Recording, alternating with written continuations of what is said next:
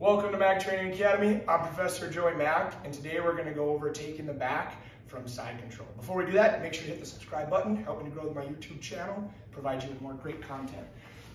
So we'll go through the technique, and then we'll get into it.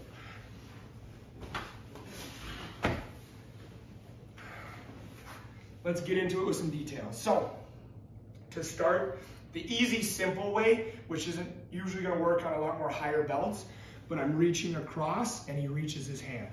From here, I get behind the shoulder and I grab my wrist and I start with a gift wrap, okay? A lot of people talk about getting behind the elbow, but I want to get behind the shoulder, okay?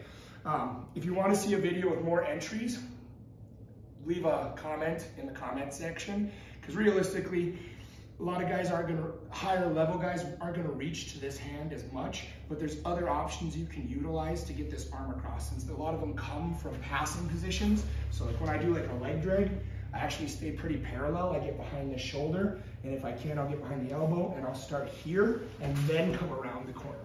But like I said, leave a comment in the comment section, and I can cover different entries to get here before I get to side control. So, I have the arm in the gift wrap position. My chest goes behind his shoulder. And now if he tries to put his shoulder back to the floor, it's very difficult. From here, my knee comes up above his shoulder by his head. Foot goes into his back, and I'll show this from another angle. I'm gonna lean, foot's coming in to avoid his legs. I don't go over the top.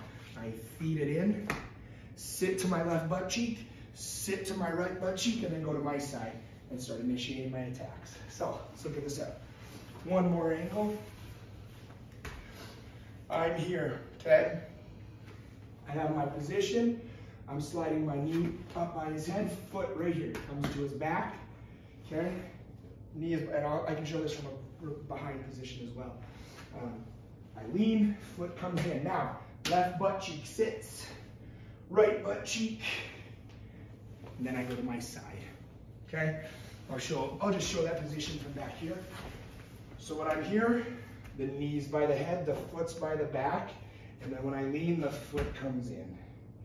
And then the motion, without coach, if you go, give me a little bit of space, the motion is slide, side of my butt cheek, boom, and then I roll across my butt cheek to the other side. What tends to happen that people will do is they sit to their butt cheek and they lay back. And I'll actually show that. This works.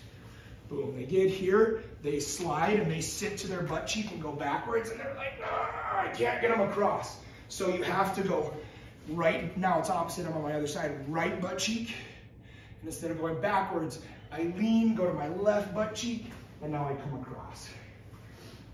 And that will give you a really nice clean back take, and then obviously once you're there, as soon as I get to the back, I'm stuffing my hand for a strangle.